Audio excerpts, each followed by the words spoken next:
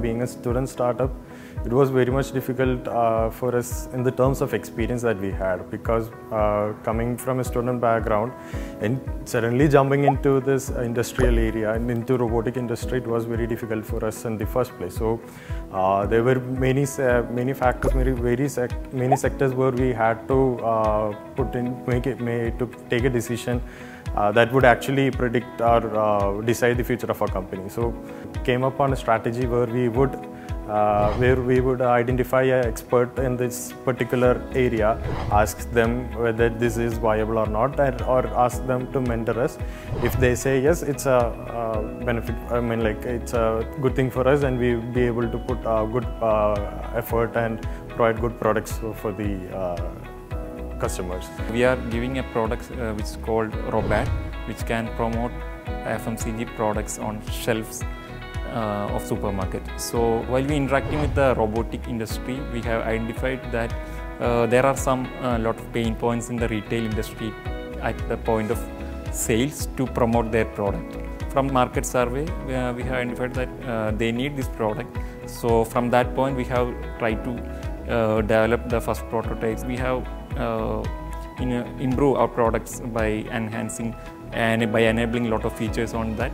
Then we have reached the current RobAd, which can serve any brands for their marketing purpose. Funding related issues, being a hardware startup, to prototype, to put in the MVP in the market in the first place, all those things requires funding. So coming from a student background, we had difficulties in raising funds in the first place. So that's where we got grants and aids from the government and startup mission schemes like that.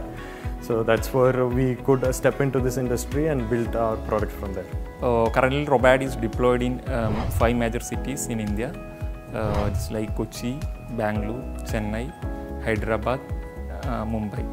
So we have offering these products to the major brands like Wipro, Bauli, EAD Pari Murugappa Group, and ID Fresh, Double Horse. Around 15, we are serving for around 15 plus brands all over India. Our startup was founded by 4 co-founders.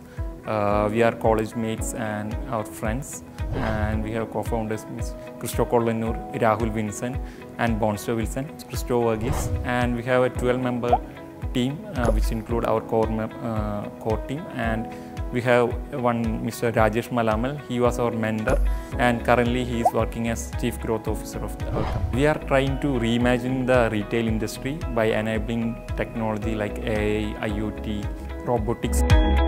Follow your passion, decide what would be the best for you, but the thing, putting a reality check in deciding before what to do, I would say you would need this sort of experience by working in a company. You are not starting your company just to be a startup. You have to scale up to a point where this becomes an enterprise. So you have to get some experience and put a reality check before doing everything. Make sure that your idea is feasible, it's economical, viable in the market.